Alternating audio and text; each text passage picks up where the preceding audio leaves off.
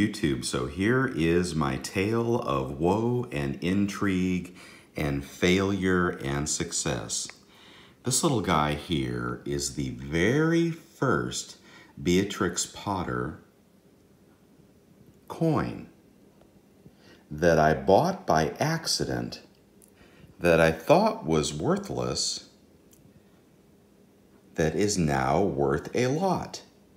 Now, you guys may recall the story of Peter Rabbit.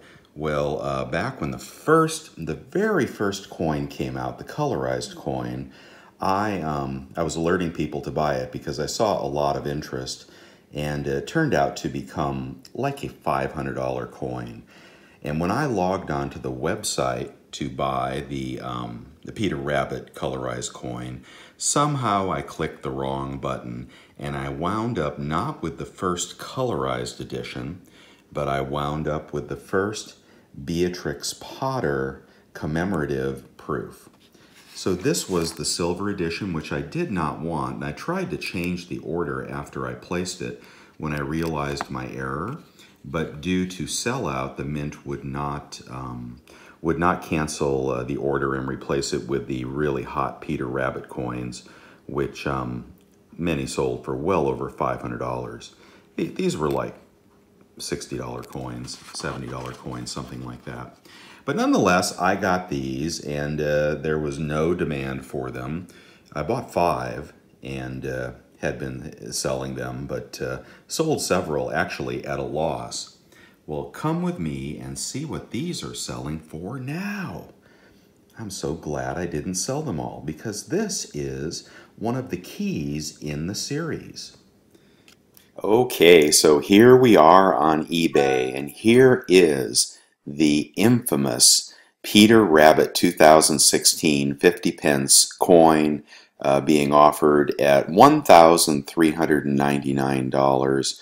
I think they sell for maybe half that amount, and they don't sell that often because you would have to like be out of your mind to pay that much money for this coin. But oh, let me get centered here again. Hold on. There he is. Okay, I kid you not, I had 5 of these in my cart. I was telling everybody to buy them at the time, and I was getting laughed at.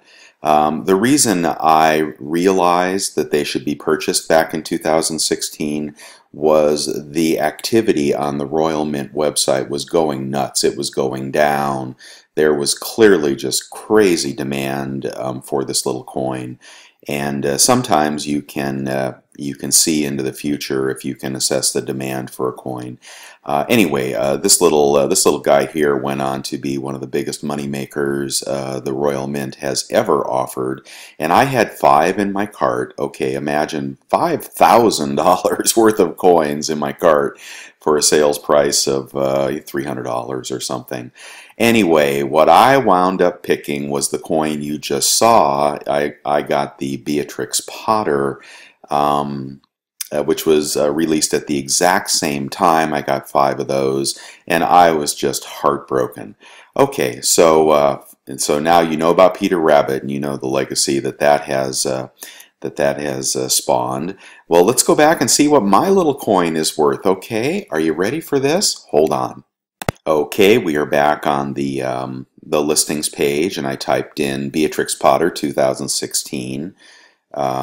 Let's see. Here is a Squirrel Nutkin. Oh, I think I have one of those as well. Here she is, 150th anniversary Beatrix Potter coin. Look at that. They're selling for $449, guys. And I have 2 of them. Awesome. I'm so glad I didn't sell them all. I was selling them for below list price at one point because people just wanted, you know, the Peter Rabbit coin. But there is my story of woe and intrigue and loss, and now gain, $449 for that little coin you just saw. Anyway, so I think that qualifies for Weird Ass Wednesday. How you can have a premonition, be exactly right, make a mistake, then be wrong, and then be right again. You gotta love collector coins, don't you? I mean, do you have a story like this where you just made so much money you couldn't believe it, almost by accident? All right, that's it, all you little squirrel nutkins out there. Happy Peter Rabbit, and no, I don't collect the series any longer. I do have a couple of odd straggler coins like Miss Tiggy Winkle and so forth. But I did not continue to collect them in any great numbers. But for those of you that do, I thought you'd appreciate this story, Weird Ass Wednesday, the story of Beatrix Potter and Louie's big mistake. Okay, see you guys later.